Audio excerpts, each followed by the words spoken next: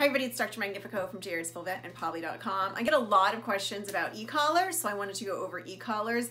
I think in general people use them kind of, they're a little misappropriate with them. So I wanted to go over when I use them, why I use them, and specifically when not to use them. This is our little storage area for e-collars. We have lots of different kinds. Now, lots of different kinds are very important for a few reasons. I am very specific about which e-collar I use in which situations, so I wanted to go over that with you. So here's our big assortment, and I'll kind of go over them. You know, the ones that you typically see are the plastic ones. These are available at every big box store, every pet store. This is a really quick, easy one because it's Velcro. It still comes in many sizes. There are sizes on here, and most of the sizes will give you an understanding of what size is for your dog. But in general, these e-collars are for short-term use. So this is like a 3-day e-collar. So if a dog's got a hot spot or a broken nail, this is what I will use for just a couple of days. One, it's hard plastic. So you bump the plastic enough times and it will start to break and crack. Two, it can be difficult to keep clean.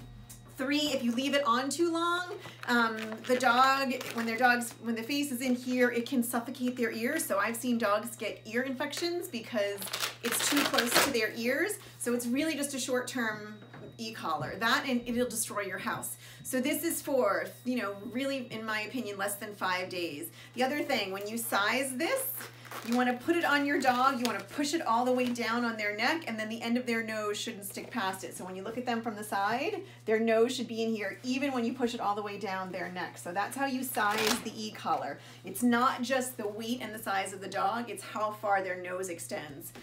Some dogs, like the greyhounds, have very long necks, very long noses, and very thin necks. So there are some times where we even have to double these up, where they need 2 e-collars just to get them long enough.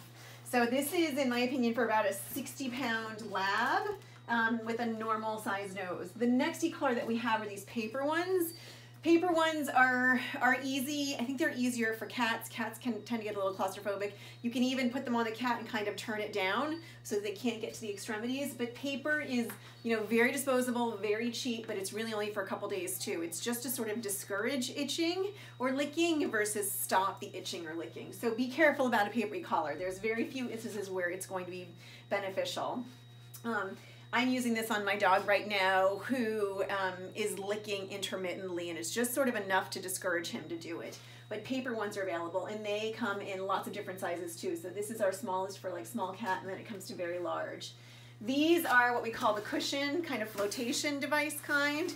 These I use primarily in orthopedics. So the dogs that have a broken leg, a cruciate rupture, these are e-collars that are designed to be used for months and months.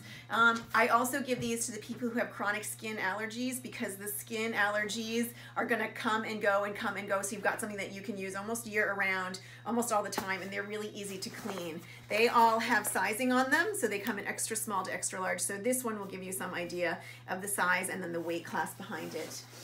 So these are really sort of our e-collar selection. I've had lots of clients make their own e-collars. I've had people with cats make it out of a paper plate. In the old days, we used to use the old x-ray film. Anything that you can cut in a circle and make a hole, you know, make a hole for the face in, you can use it. Now, this is all about e-collars. The most important thing is when not to use them. Never put an e-collar on unless you're treating the underlying cause. I can't stress that enough. This is not a torture device to put on your pet so that they can't get to the thing that's bothering them. You know, I tell people it's like having poison ivy and then being handcuffed. It doesn't change the fact that you've got poison ivy and you're itching and it's driving you crazy. You have to treat whatever the reason is that you're putting the e-collar on. So that's my big, giant, important message. If your dog has a skin infection, check for fleas, check for anything that might cause the itching, and then treat the fleas or treat the underlying skin infection. Don't just put an e-collar on them intermittently and think that you're treating anything. You're not. You're just probably making your dog or cat crazy. And it's really upsetting to me that people think they just put the e-collar on and they stop licking. No, there's some reason. There's some reason why they're licking or chewing or biting or scratching. And it's really important to figure that out. There's a whole other bunch of stuff that we've got here. So we have gentle leaders. We have basket muzzles.